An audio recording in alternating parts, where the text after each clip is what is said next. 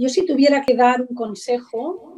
tras esta disrupción que estamos viviendo tan enorme, tan relevante,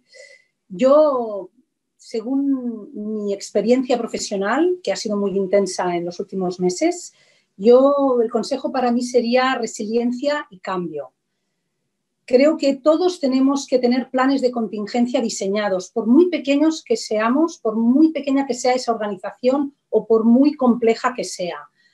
porque van a haber más disrupciones como esta, iguales o de otro tipo. Luego también hay que tener prediseñado un plan de reactivación. Un plan de reactivación donde